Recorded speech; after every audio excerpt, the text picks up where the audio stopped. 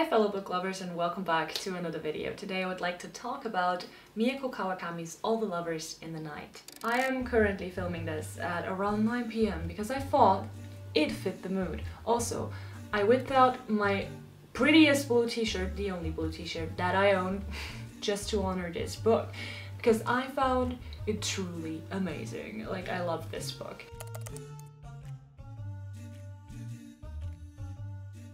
First things first, two disclaimers. First disclaimer. I don't recommend watching this video if you have not read All the Lovers in the Night. I do want to discuss some aspects and talk about the story, and I did consider doing that spoiler-free, but while I was writing the text and writing about the things that I felt were important, I just realized that I couldn't do that without talking about spoilers. So this is more of a video for people who have already read it and kind of want to discuss the book, which is connected to disclaimer number 2. I am not a literary expert. Everything I say is my personal interpretation, my personal opinion, based on what I've read and some research. I know that this is redundant for some people, but I feel like this is something I need to put on here just to make clear I am human.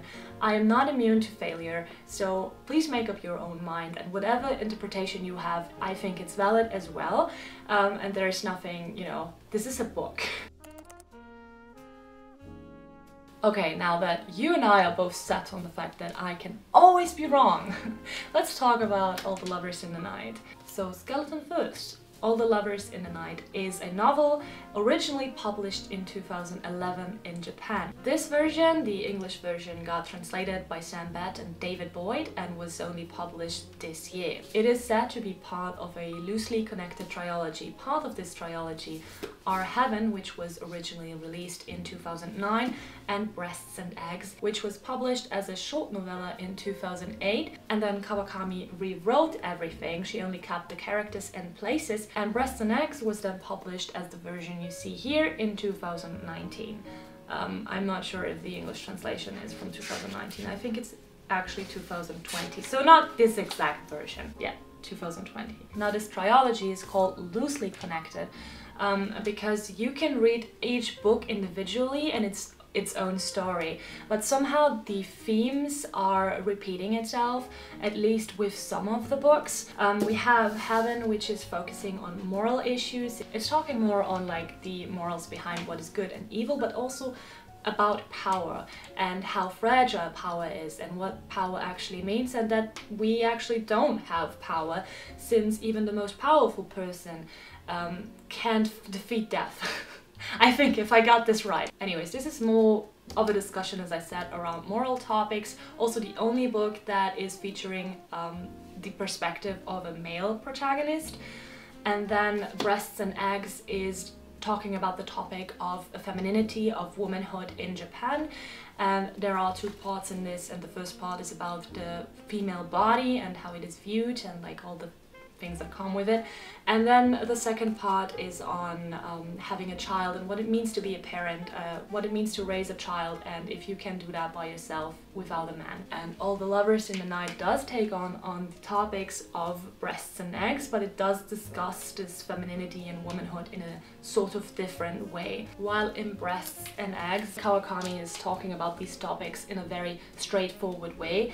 All the Lovers in the Night is more nuanced and more subtle. What I ultimately love about Kawakami's writing though, and I think that is something she does in all 3 of her books, is that she never pushes her opinion on the reader. She basically just simply describes scenarios and characters and lets the reader decide for themselves whether they think that that is a good decision or a bad decision or right and wrong. Let's talk about the plot. So we are following Hijiri, who is a mid-30-year-old independent proofreader who is struggling with feelings of isolation. This is not only due to her work, which she does from home, but also due to her very timid personality. But one day, accidentally, she meets a man who's called Mitsutsuka and who just doesn't want to leave her head. So when you hear me talking about the plot, in this way, it sounds like a love story. But to call this a romance or a love story just does not do this book any justice, because this theme is only one part of the entire book, only one part of Hijiri, and the romance does not devour the other contents of the book. What I found to be much more in the center of the story was Hijiri's loneliness, so to say. So she works from home, as I said, she doesn't really have friends, she doesn't really go out. And one day she decides to change that. So she decides to take up a class in a culture center. And at that culture center there are loads of classes that she can choose to take in order to like get herself out there and just, you know, get to know some people. And because I think that the scene of her being at this culture center to sign up for a class is a very important scene, because it features a lot of topics that are important to the story overall. I would like to talk further on it.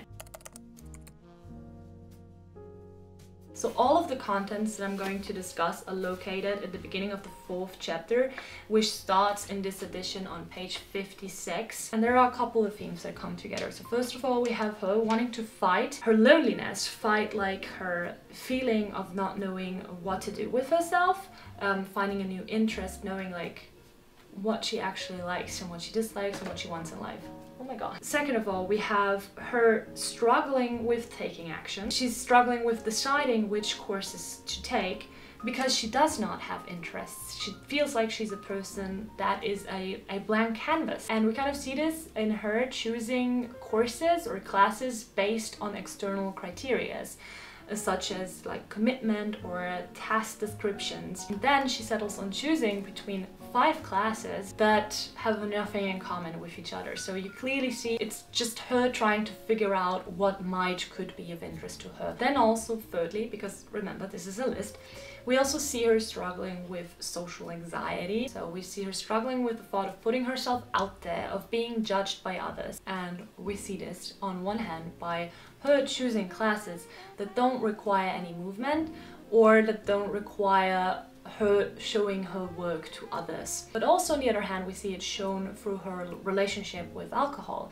which is just a tool, a utensil for her in order to be able to go outside and even meet people. So on a page a little bit before she visits the culture center, she says, "Over time, with the aid of just one can of beer drunk slowly or a single cup of sake, I developed the ability to let go of my usual self." So this alcohol, it's a utensil. It just helps her escaping herself. Even her going to the cultural center was initially a wet idea. And then number 4 of the elements that are discussed in those 2 pages. I think we finally, for the first time, get introduced to light in the combination with Mitsutsuka. So I could be mistaken, but as far as I thought, the first time that Hijiri actually talks about the link between positivity, happiness and light is when she's in this cultural center. And if you read the book, you will have noticed that Hijiri is commenting on the weather multiple times throughout the book. So we have, for example, before that in May, very unpredictable weather. And then in June or July, I'm sorry, I don't remember correctly, but June or July, it's very rainy. And then she talks about this, not the weather, but light in the culture center by saying the place was crowded, but it was bright. The atmosphere was nice and I didn't hate being there. And she talks about brightness, light and stuff like that. Also in relationship to the weather, when she, for example, says she likes summer because of the light. And when it's rain and it's clouded, it usually also is pretty dark and you can't really see a lot of lights. So I thought that this was connected, and I thought it was very important that, at least for the first time that I noticed it, it was in this situation, because it was shortly before she was going to meet Mitsutsuka. And these 2 events, like meeting Mitsutsuka for the first time, but also connecting light to happiness, at least as far as to my knowledge, I feel like it's important that they are close to each other, but that they are not causally related, because this further underlines the fact that the man that she meets is not the reason for her happiness. It's her taking initiative and actually doing something about her own life. So this is my own interpretation, obviously, but I thought it was there, and I thought it was brilliant. Nonetheless, like, by saying this, I don't want to diminish the importance that Mitsutsuka has for Irie. Like, he becomes one of the two most important people for her. He gets a very special role as he introduces her to new topics, especially talking about the physical properties of light, as he says to be a physics teacher at a high school. But also he introduces her to some music, like Chopin, for example. And so she kind of discovers new things and new interests through him. So it's sort of also falling in love with the idea of finally having something of interest to you. So Irie completely forgets about the classes that she wanted to take on, but loses herself in the connection to Mitsutsuka somehow. I want to stay on the topic of light for a little bit longer, just because I think it's very important in the story. So I feel like every time that we see a passage about light in this book, it does have a certain message that it tries to convey. Like, for example, isn't it really interesting that the way that Irie and Mitsutsuka talk about light, it's always from the physical angle. They are always talking about like the circumstances, the very scientific approach to light. And I mean, wacky interpretations number 2, but I feel like through talking about only this like framework of light, only the scaffolding of it, like to have Mitsutsuka, it's important, don't get me wrong. But this relationship between them, it's kind of missing emotion, and it's kind of missing some depth to it. I just felt like this was reflected in the way that they talked and in the way that they like had conversation around those topics. And then oftentimes they were also very silent, like they were just sitting in the coffee shop not talking, which is totally fine, but I just thought that this was interesting. Thoughts, please give me your thoughts if you have any on this, because this is like straight from the dumpster here.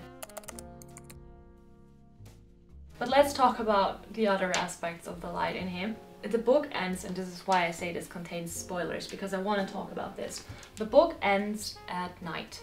So in winter, in December, at night. But when you read this, you immediately know that it's a positive ending. And why do you know that? Because Irie is focusing on the lights in the night. Like, even though it is night, while she walks home, Irie focuses on the stars, on the moon, on the car lights, on lit windows that she passes. Like, she's not really paying attention to the dark here.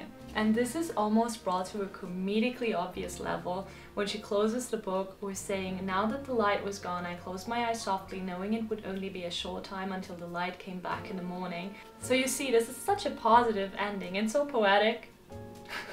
Although arguably, like, this is not the most deep poetry, it still is poetic. You know, having the sun being linked to positivity and happiness is sort of an obvious connection, but by having some of the topics of the book being about female compliance and like living a life that is expected from you, I found this kind of analogy super interesting, where like we shift from the light of the sun to the lights of the night, and that perhaps also saying that you don't have to take the most obvious choice in order to being happy. I know. Maybe that's a reach, but discussion, people, discussion. We can all share our thoughts. Okay, let's talk about another aspect which I feel like is heavily in focus in this book, and that is solitude, as I've already mentioned. Irie is quite a lonely person. I think in order to understand Irie's loneliness a bit better, we kind of need to look at Hijiri. Okay, Hijiri. Hijiri is Irie's co-worker. She's the reason why Irie has the job that she has. She helped her getting independent and getting this job, because Hijiri genuinely thinks that Irie is a hard worker and a very thorough worker, and she respects what she's doing. She also tells Irie that she thinks she's different from other women because of the way that she approaches her work. Both of those characters, I tell you, could not be any more different. They are literal opposites of each other. But what is so fascinating about this to me is that they are both alone in their own respective ways. So Hijiri is not afraid to rub people the wrong way with her personality. She's not afraid to stand up for herself or speak up on topics that are important to her. She also, contrary to Irie, has a lot of lovers. She's like very out there. She really has no problem with confrontation, but because of her personality, because she's not considered to be a good Japanese woman, she's also getting ostracized, just like Irie.